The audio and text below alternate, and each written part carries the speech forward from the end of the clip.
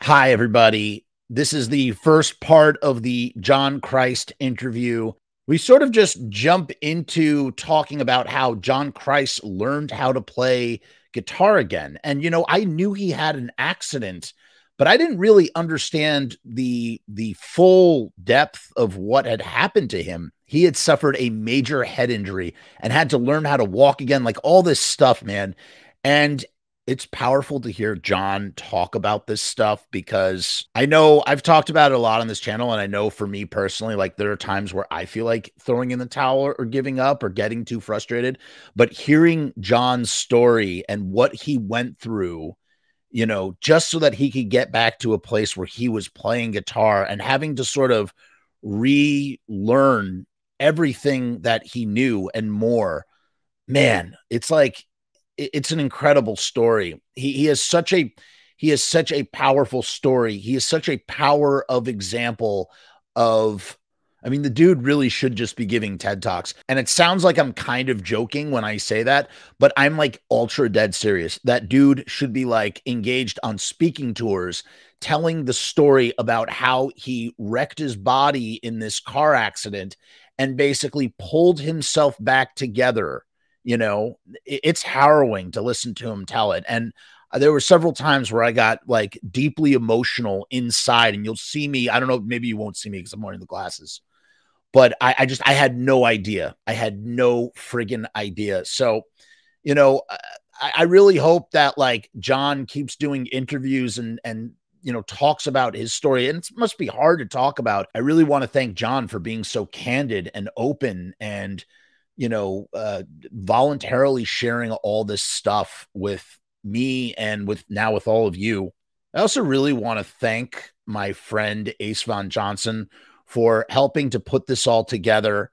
It was really great to have him as a co-host. I insisted on it because Ace is a huge fan of all this stuff, and he is a great guitar player who has a deep musical knowledge that I do not possess. And you'll notice there are several times where he just comes in the clutch asking the questions that I can't ask. You know, we're due for a second recording session to continue this conversation, so keep your eyes peeled for that in the future. And as always, make sure you check out the Patreon.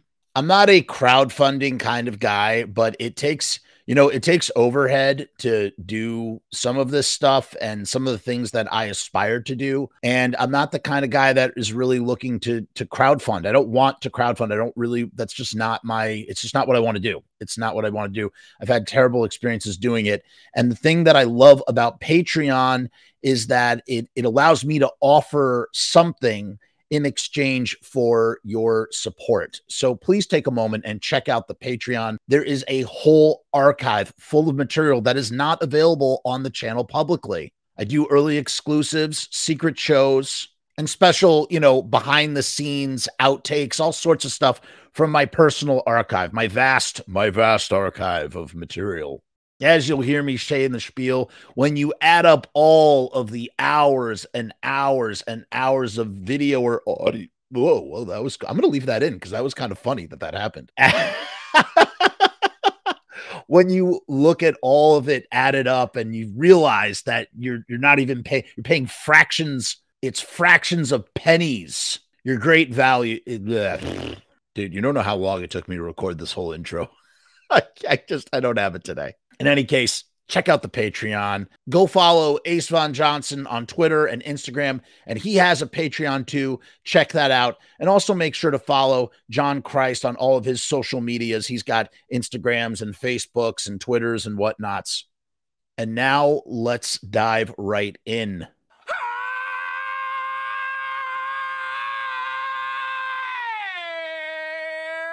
Hey guys, what's going on? It's Jeff. So I've decided to make a Patreon. What is Patreon? I don't know how to define a Patreon. Let me look it up. Patreon is a membership platform that makes it very easy for creators to get paid for the things that they're already creating. I want to do it full time. I want this to be my full-time job. in my efforts to make that happen, I've set up this platform. Is it going to work? Is it going to be successful? I don't know, but I would rather try and crash and burn than not try at all. The goal is to create enough passive revenue so that I can continue to do this full-time, uninterrupted. Why? Because I love to do this. I love creating content. I love making videos. I love shooting films. I love doing podcasts. In case you couldn't tell, I love to talk and I never shut the fuck up. So right now I've kept the Patreon incredibly simple. There's 2 tiers, and that may change in the future. The Murdergram is a simple way to extend support for all of the hours and hours of free content on the channel for nothing more than $1. 38 cents goes to Patreon. What's $1.38, eh? It's less than a cup of coffee, but it's a great way that you can show support for very little effort. When you divide that $1.38 by the hours and hours and hours of time spent listening to this endless drivel of content, the dollar cost average works out. Next up is the YouTube Casualty for $6.66. The YouTube Casualty is loaded to the gills. Enjoy the archive ad-free, as well as ad-free early access to special docu-style podcast videos, music reaction commentaries, and the like, a month before they drop on YouTube, loaded with ads, I might add. You're also going to get exclusive content and behind-the-scenes content that is not available on YouTube or anywhere else. So you get to peek behind the veil. And believe me, there's a couple of choice pieces. Most of all, more than anything, whether you join the Patreon or not, I just want to thank each and every one of you that comes to the channel, that watches all the shows, that leaves comments, that participates, that subscribes. That's really the most important thing. This is just trying to find a way to earn a living as an artist. And with that, thank you for my TED Talk. Join the Patreon, because we need you! 66 cents.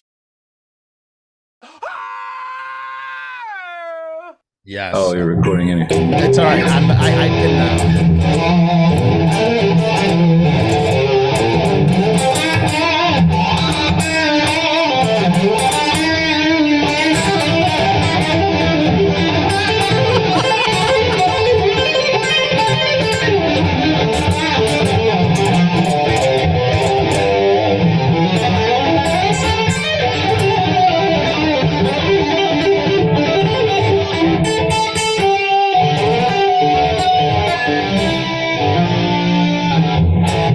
I think it's working. Can you hear that? It's working. It sounds loud. No, I can get louder. Awesome. That's your call. We can hear it for sure. It sounds great. It sounds evil. Oh, it's evil, Jerry. Right now I'm playing with a cut up 50-cent piece. Whoa. Wait, why do you use a cut up 50-cent piece? Because I can. Because it's it was a gift from a student, and we were doing some Queen stuff. But I said, no, we need to go.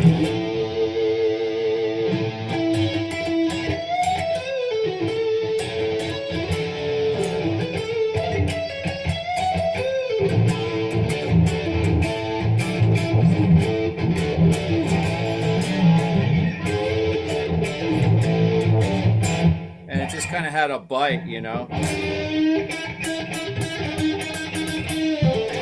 Wow.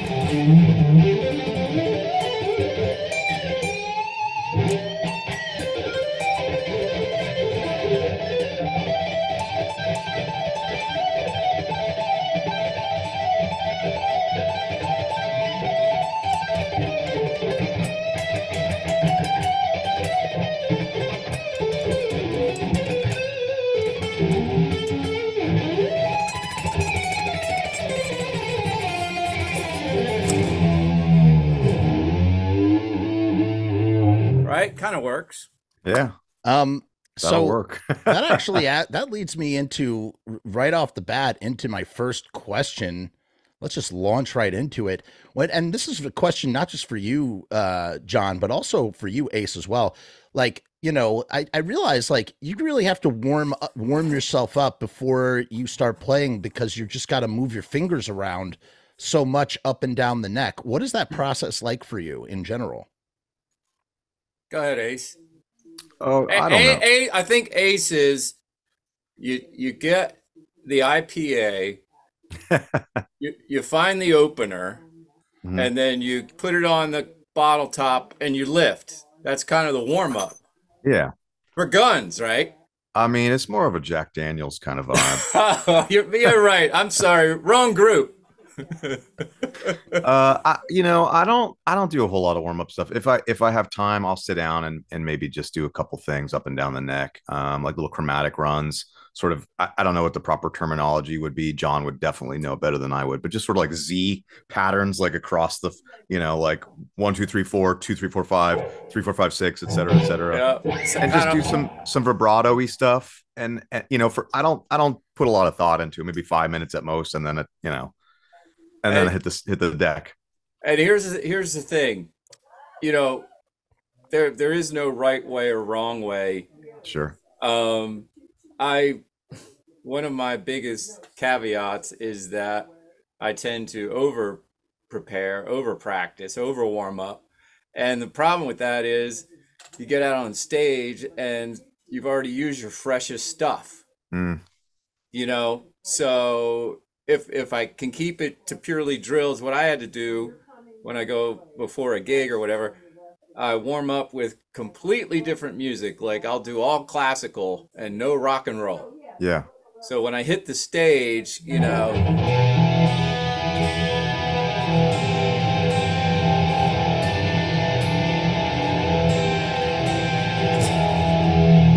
when it goes in,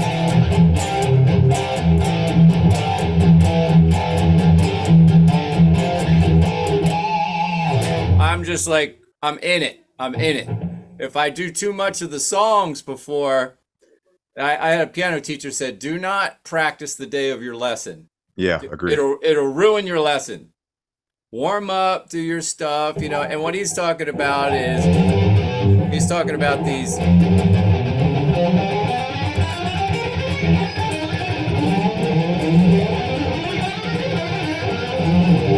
chromatic type of stuff,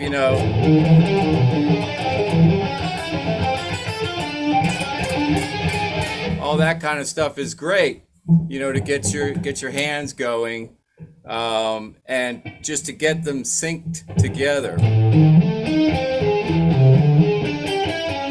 Don't sound very musical. It doesn't have to, though. I mean, it's warm-up stuff. It's not like that's part of the show, What do you mean when you say synced together? What does that mean? Like, so why do you have to sync your hands? And I'm like, I'm not a musician, but I'm fascinated by this stuff. So what does that mean exactly? All right. So what it means is, I'll paint a picture for you, right?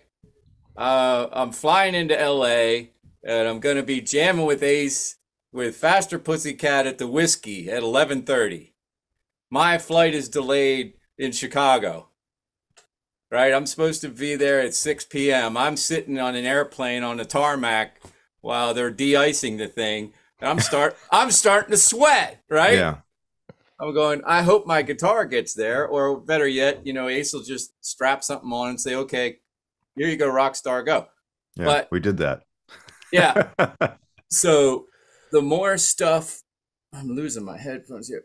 The more stuff like that happens, you show up at a gig, by the time you get your hands on a guitar, they're shaking, and the left hand doesn't even remember who the right hand is anymore. So you got to get them back together.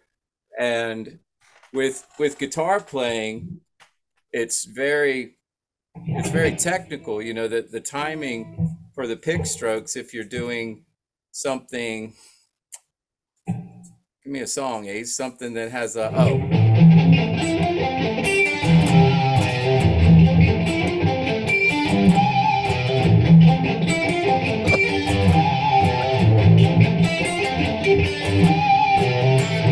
right? You want that to be tight. If it's not, noise just washes out, right? So you want everything to be synced, and when you're doing, it's different if it's sloppy. You lose your definition. Yeah. And you don't want to start with your hardest stuff because you're not going to go right into like.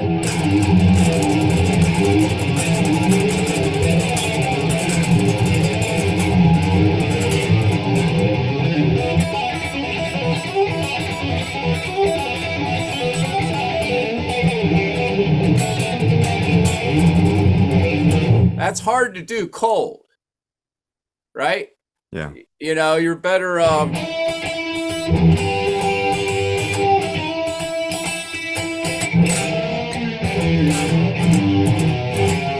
can kind of groove it and get it.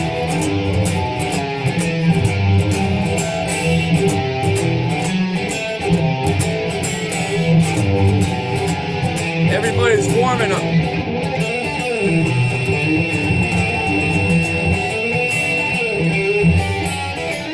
Right? You just kind of slide around. And the thing is, when you go on stage, everything's exaggerated. You're playing much harder. When I'm sitting here and I'm relaxing, right? That's nice. Sorry, you're hearing my driveway alarms going off. Oh, okay. I was like, where's the beeping coming from? Somebody's gone. Somebody's crossed the perimeter, so I got to reset the 50 cal on the roof. Give me a second. I want to set that tripod there. Sure. Okay. All right. I'm just kidding. I figured. I don't have a 50 cal on the roof, as far as you know. Yeah, that's a fuck around and find out kind of thing. Yeah. So there's certain type of techniques that, you know, when we're playing blues, right? You know.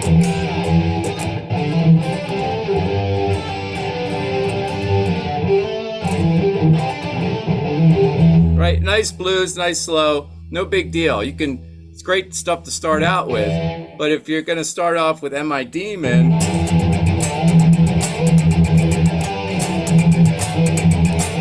just look at the right hand. Does this for 5.5 minutes. I only get a break here. 2, 3, 4, 1, 2, 3, 4, 1, 2, 3, 4. Right back.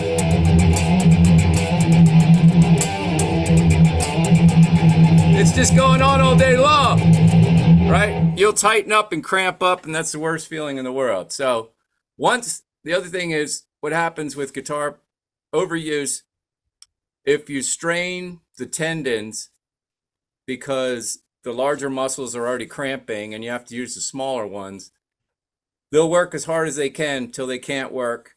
And then the tendons start to take over to compensate. As soon as you fire up your tendons, you're sore for 2 months and your elbows are in ice bags after every show. It's not fun. Yeah. You know, it's bad enough we come off stage, we got to have ice packs on our neck and back and all that geezer stuff.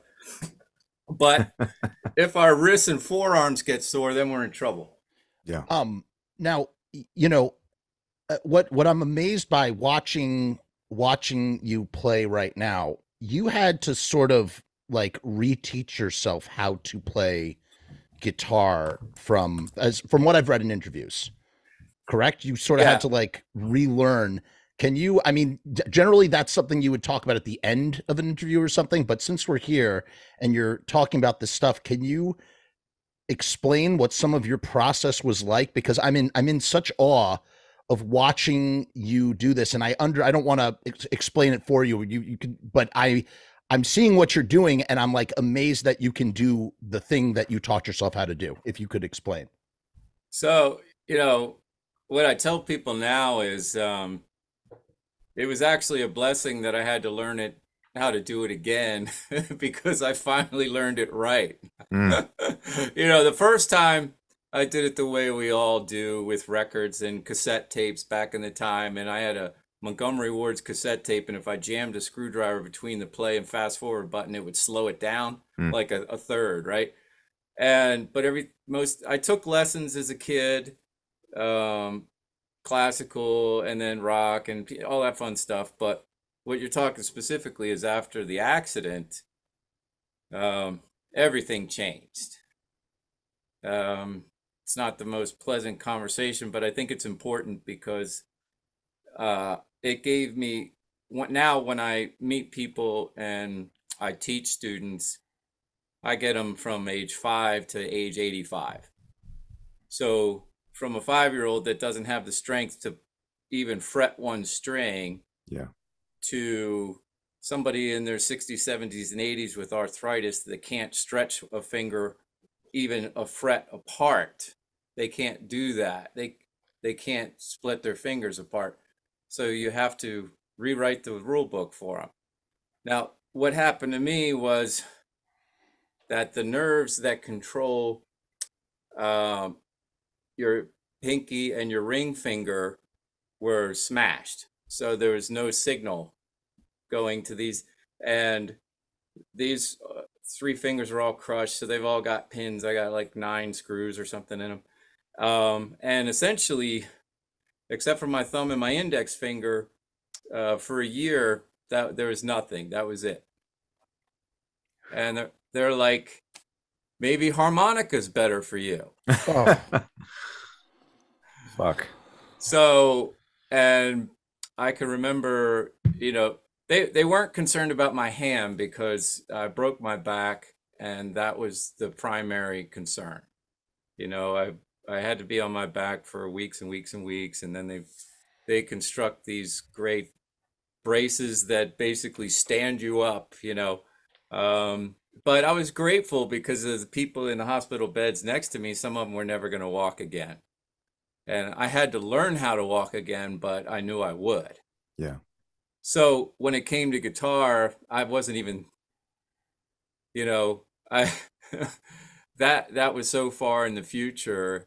And it was ironic. During the time that the accident happened, I was working on a book for Cherry Lane Music called Shortcuts in the Practice Zone, and the content was done. I just hadn't recorded the examples yet.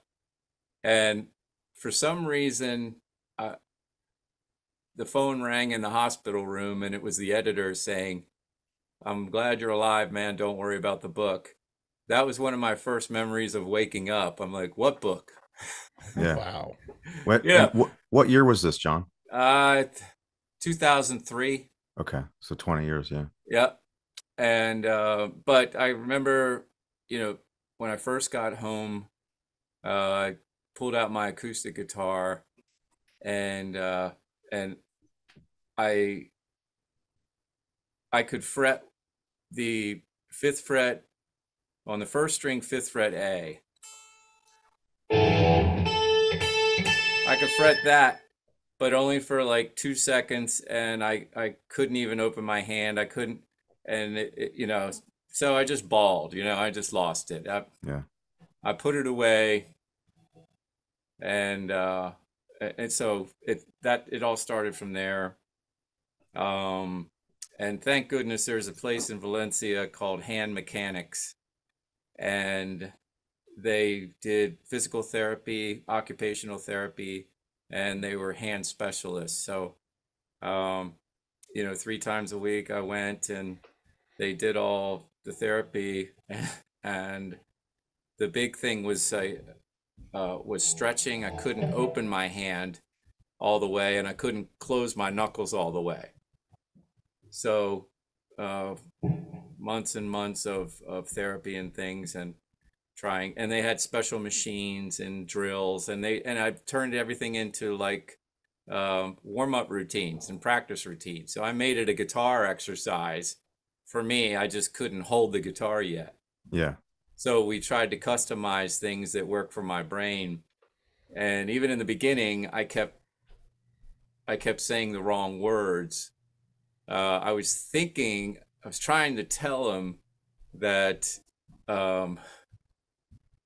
I was tired and I wanted to go home, and the word hotel kept coming out. I still confuse home and hotel to this day.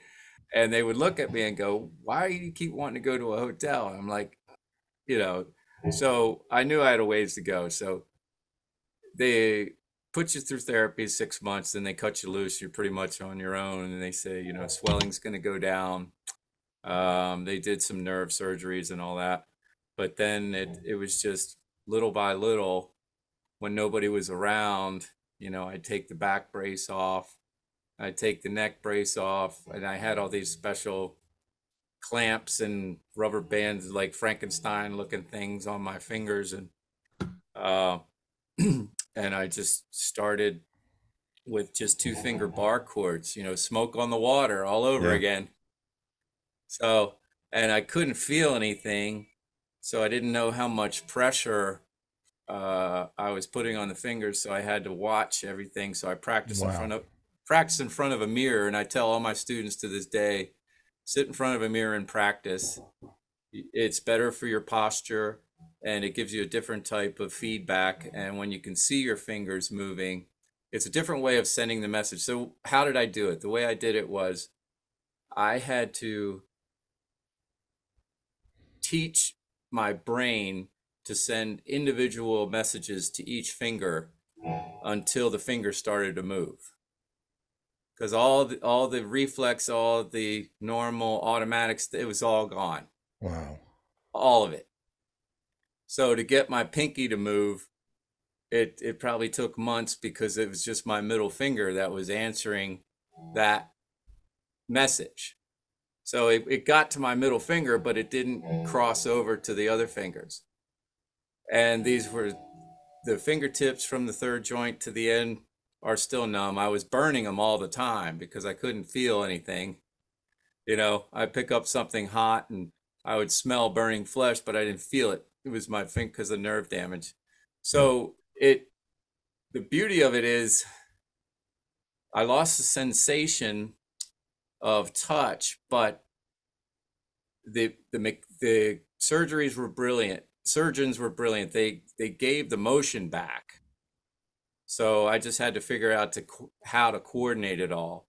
And since I didn't have my normal, I couldn't sense the difference between the skinny E string and the thick E string. Just wasn't there. So the index finger had to do all the checking and all this crazy movement, but I could hear it. My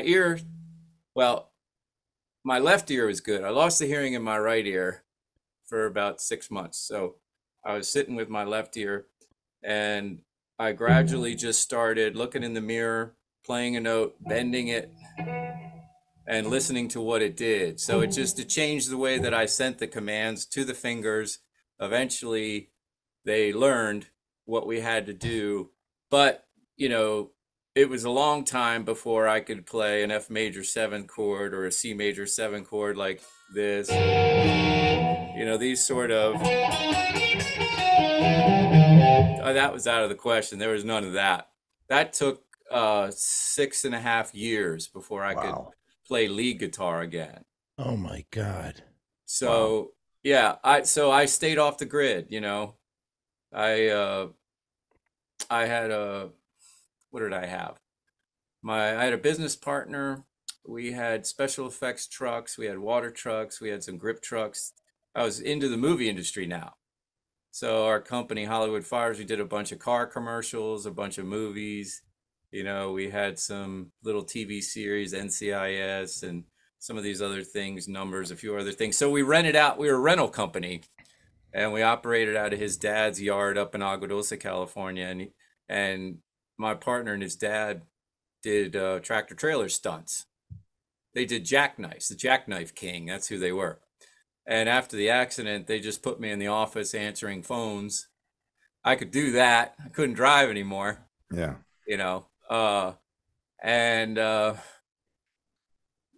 Eventually, after I was back for a while, my partner, he played some guitar, so he brought an acoustic guitar and he put racing stickers all over it. He raced sprint cars, so he would sticker everything up and he just threw it up against the wall in the office. And eventually I just started picking it up. He knew I would. Yeah. And so I'd sit there and eventually, 5 minutes would turn into 10, 20, 30. And so that's how I did it. But it was all, my ear had to be the judge because the fingers couldn't. So my ear got really good. I could tell the difference between a B and a quarter be quarter tone, you know, because I couldn't feel it, so I had to hear it.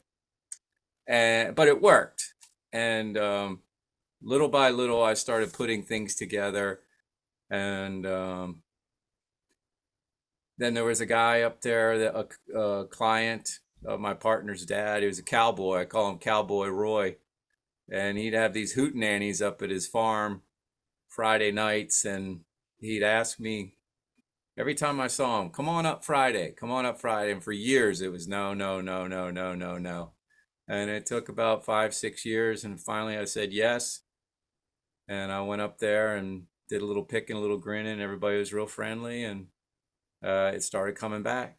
Eventually I got the Strat out, because I got an SRV Strat with mile high action with 13s on it, which are thicker than my acoustic. Ugh, brutal. So to be able to play, I decided the only way I'm going to get my way back is if I can play all of the Danzig solos and all the Stevie Ray Vaughan stuff on acoustic guitar. If I can do it on acoustic guitar, I can do it on anything. Wow. And it was very painful, but it was just like when you go up to play baseball or softball and you put the big steel donut on the bat and you swing it. And then you take it off and you can swing the bat that much faster. Weight training. Yeah, but I wouldn't take the donut off the bat. I would go up to the plate with the donut on it. Yeah. And force myself to hit the ball anyway. Even if it didn't go very far, next week I'd still have that donut on and it would go a little bit further. So it took years of that. And then there would be little spurts. You know, I'd have a surgery and I'd get a little bit more feeling back. And, you know, so it gave me hope. You know, it kept me in there.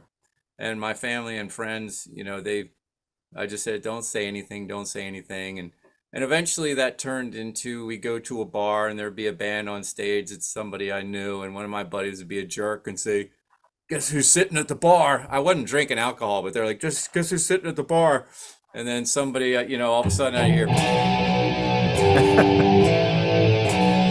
and people would be pushing me up on the stage, but I couldn't do it. You know, I couldn't play Mother. It took a long time to be able to play that one again. That must have been, I can't even imagine how difficult that must have been to feel the push and the pull of all of that at the same time and knowing what's right for you versus what everybody wants of you. I'll tell you what hurt worse. And it's funny because you know, you'll laugh at my perspective, but what really pissed me off was all these bands that had opened up for Danzig. Soundgarden's now getting huge. White Zombie, Rob Zombie's getting massive. Marilyn Manson's getting massive. Korn, all these groups are blowing up, and I'm like, I remember when they were sitting on the stage, you know, playing with my guitars. Yeah. You know, and now they're like massive. So, but you accept, you feel it. It hurts, right? Because you want to be out there because you're like, you know, but you can't. And you don't know if you're ever going to get there again. And then you're like, well, it doesn't matter because all the people that like Danzig when I was in it, they've all moved on. They've all forgotten about me. So I'll just stay off the radar and have my little company and practice with my little cowboy friends and hopefully get better. I hate to interject, but that's completely not true. Everybody always, you know, I mean, we're friends. Yeah, but you're right. As a You're fan, right. even going back to the late 90s as a kid, I was like, man, where's JC? You know, so nobody forgot about you, you know, just to clarify. I appreciate that. I'm just, like I said, it was from when you're in your own head. Of course. And you remember when you were at your peak and you're like, you're at the bottom of the mountain again, looking up going, oh man, you know, can I do it? And even if I do it, will anybody care when I get there? Yeah. So that was, the mental challenge was equal or greater than the physical challenge. The physical challenge was pain. Of course. But pain is just a way of measuring things and your body telling you, okay, where the issues are, right? we can all, pain is a good thing. I'm not afraid of pain. But the mental, emotional, the doubt, the knowing your own worth and value, because you had to be a bit, not a perfectionist, but strive to be a perfectionist to drive yourself to get to that level the first time. Sure. So it's like this constant mind game of talking yourself out of the negative and back into the positive, and hoping that you fall somewhere in between.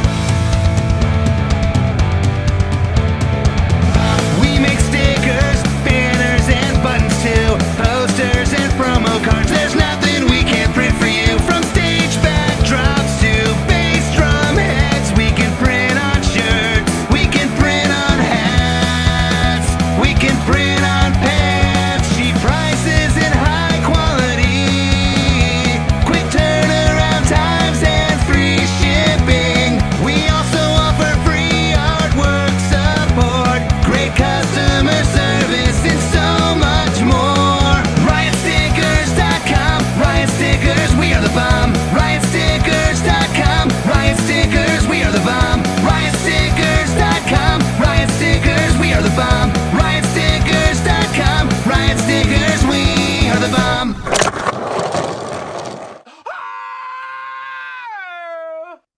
bomb. Two things. One, I just to piggyback on what Ace is saying, from my perspective, from getting into Danzig and being a Danzig fan, from the early days of like internet chat rooms and chat boards, there was never a time where you or the original lineup of the band was forgotten in any way, shape, or form. It's always been out there, and it's always revered. I think it's sort of cemented its own place in the legacy of this music. And the other thing that I wanted to say, that I find absolutely, it's funny, I had read an interview where you briefly talked, like a print interview where you briefly spoke about some of these experiences, but it pales in comparison to hear you actually verbalizing it in such detail.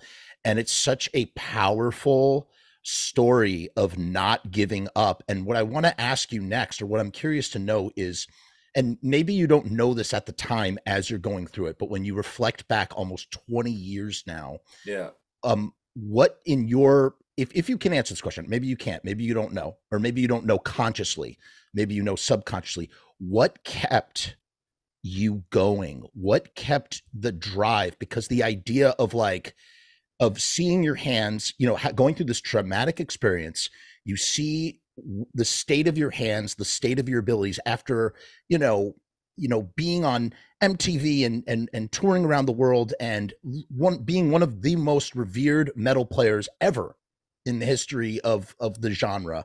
And to get back to this, or to get to this place where you literally have to start over, did you know consciously at the time that you just had to do this? What was driving you? No, I was broken. The physical work was just part of, you have to try and get better. If you don't move it, you will lose it. So if you sit there and do nothing, you're never going to get anywhere. If you push as hard as you can, there's a chance that you might get somewhere, but you'll never be where you were. And then, I dropped out of the music scene. I had different friends. I gotten married. I gotten engaged when I was in the hospital, and before after, in between surgeries, basically. So guys out there, when you're medicated on morphine, do not propose in a hospital. It seems like a great idea at the time because you're happy to be alive, but it's not going to resolve anything. But I digress. Note to self. So the thing was, I understand what you're saying. Man, you must have been driven to do this. I'm going to get back out. No, that wasn't it at all. It was almost the opposite, trying to come to terms with that's never going to happen. What am I going to do now? Yeah. You know, but I just mean, I'm sorry to interject. I mean, in the sense, from what it seems, the observation of hearing your story, it seems like it's almost like a primal instinct that you had to, sorry, go ahead. So so this is what you're asking. So I know exactly what you're asking. So the answer to the question is, I didn't do it. The music did it. The music, you know, my ear was trained, you know, from a very early age. I came from a family of musicians. My dad was a trumpet player in a big jazz band, right? So I've been around music my whole life. And so my ear was sophisticated, and it still worked. You know, when the hearing came back, and the other one, apparently it was the skull fracture that took out the hearing, and it started to come back. So that also, as my body healed, my brain started to get better as well. And so I had to use what I could. And eventually it just came back to me that, you know what? Yeah, I tried to avoid it. I tried to deny music. I tried to hide from it. But I just couldn't, because it wasn't really me. Yeah. And I can remember a few years after that, a friend of mine, he was a great guy. His name is Noel and his wife is Patty. They would invite me over to their home for holidays. They knew I was raised Catholic and they were Mexican Latina, so they had these huge family gatherings. And Noel was a guitar player, and he would always hand me a guitar. Sorry about that. Hang on. And he would have acoustic guitars around, and I didn't really know the people or whatever, so they would put a guitar in my hand. I would sit in a corner, and they put a big plate of food up there, and I would just kind of noodle. They would invite me over. They would feed me all this great food, pay a lot of attention to me, make me feel good about myself, even gave me a job at one point, because I'm like, I don't know what I want to do. I don't know what I want to do. And I started playing gradually. I couldn't do it up to speed. Let's see if I can get this. You hear that? Yeah. Okay. So I just started working things.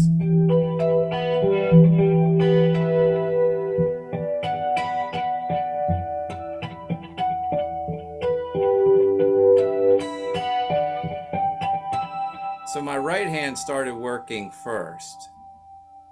And so it wasn't all crushed up and damaged. So it could do its thing. And with help and therapy and my friends saying, just don't try too much, just go slow. And I started playing some of the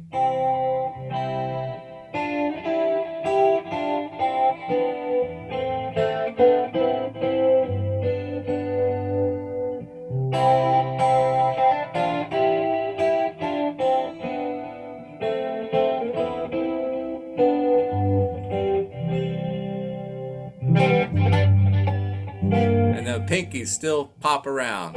I always play this song because I remember and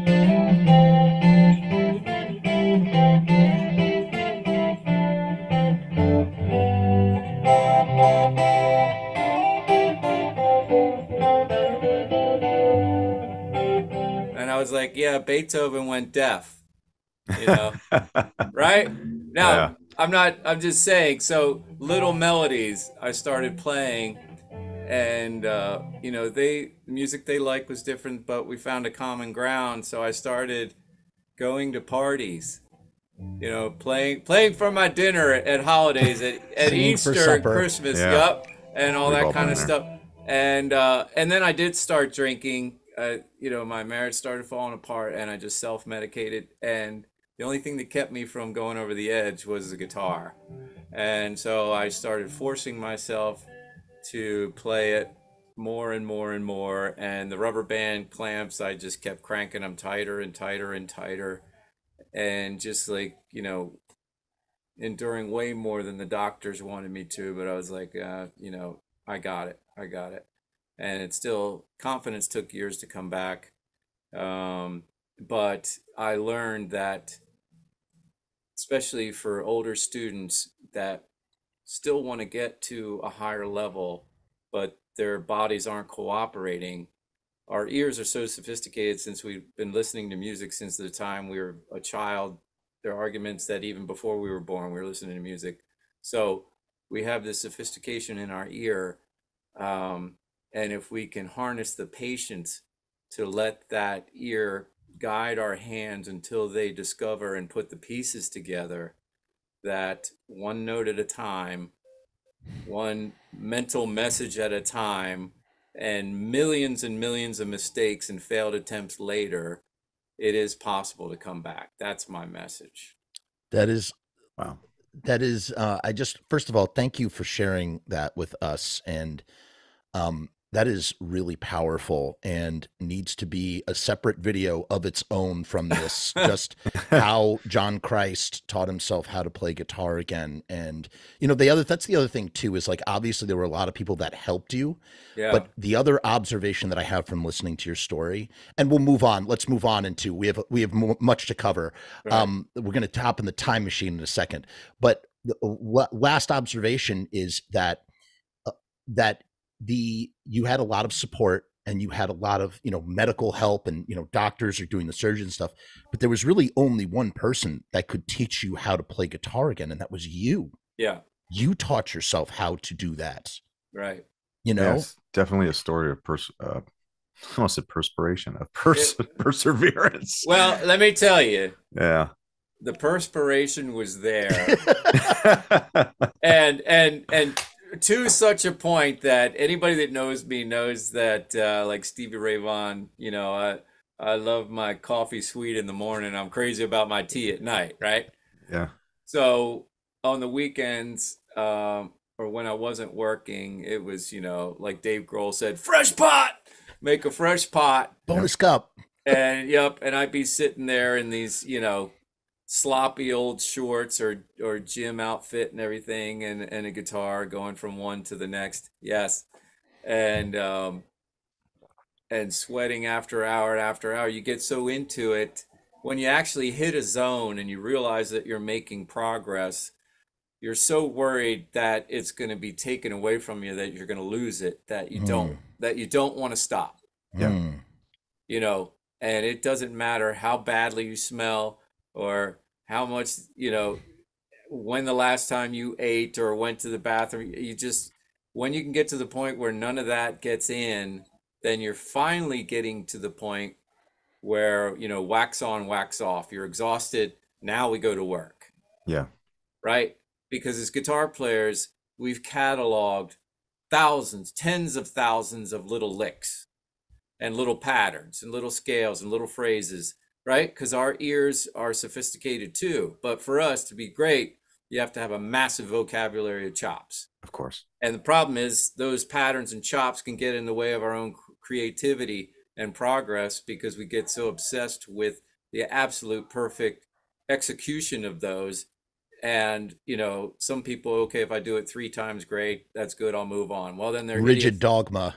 Yeah, then they're idiots like me that have a big jar of 100 guitar picks over here and an empty one, and I'm not moving on from this lick until that one's full and this one's empty. Mm. But and that's too much a lot of times. So modulation, moderation, and yeah, dogged persistence, just like that. Is that a beautiful pit bull in the background there? Yeah. That when they grab onto something, they don't want to let go. and when finally I realized that, you know, it wasn't about I'm going to come back and be a rock star and blah blah blah blah blah. It was, I'm quietly going to do this just to frickin' prove it to myself that I can, and because I want to, for me. Yeah. Up until that point in my life, everything had been for somebody else. And I did not know until much later that by living for other people and their desires, I thought there was value in it, but all it really ended up doing was it gave me a place to put time and energy and effectively avoid doing the work on myself. And so that we get off deep. That went a little bit deep there, but no, it's never deep enough. That was beautiful. Thank you for that. It was great. Yeah. So I realized, whether it was guitar, whether it was sports, whether it was weight training, whether it was, the horrible hobby that rock stars have on the road of sport dating, and we even couple up with partners that we think we can help. And that makes us feel better about ourselves because we're helping them and we get attention for it when really it's just a distraction to not do the real work. Codependency. And then we can blame the world for our troubles and be the victim. It has nothing to do with us. Yeah. It's all being done to us. So, but in the midst of it, none of these revelations were coming up in those decades when I was coming back, because it was just sort of, what do I do now? Now the universe is gut punch me, and saying, and I'm going, okay, I'm paying attention. Are you telling me I'm done? I should go somewhere else and try something. I mean, I went on job interviews. I tried to get jobs in different places, just going, maybe I'm not supposed to be music. Maybe I'm not a musician. Maybe this is finally, the world, God, whomever, higher power, whatever you want to say, just saying, this is it. This is your last sign. Yeah. What do you want to do? What are you gonna do? And I said, I'm not sure, but I'm gonna practice while I figure it out. Oh, that was amazing. That was amazing, man. That really, I mean, you need to be be speaking like publicly. Is that my TED talk right there? That is the best TED talk. No, it's completely inspirational. So there's that. So just seriously, what a, I mean, you were a power of example. I mean, what a story, man. I mean, what a freaking story. And I'm going to shift gears on us. Yep. I'm going to shift gears. We're going to hop in the time machine. I like to do a little Wayne's World. We go, diddle-oo, diddle-oo, diddle-oo, diddle-oo. We go back in time. Hot tub time machine. Sure. Or a hot tub time machine. We're going to go back. We go, whoa. It's oh, yes. Yes, that's perfect. Perfect. Time machine music.